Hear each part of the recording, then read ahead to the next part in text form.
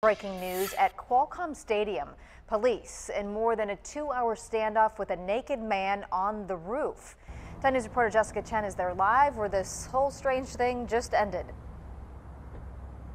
Yeah, police are calling this a very bizarre case. Somehow the man got into Qualcomm Stadium and was on the rooftop of OG's restaurant. They say the man was speaking gibberish and was, quote, violent. Now here's video of police on a lift, and you can see their beanbag guns are drawn. It's what they used to control the guy who was naked on the roof. After almost 2 hours, the man was put on a gurney and wheeled into an ambulance. A spit bag was put over his head.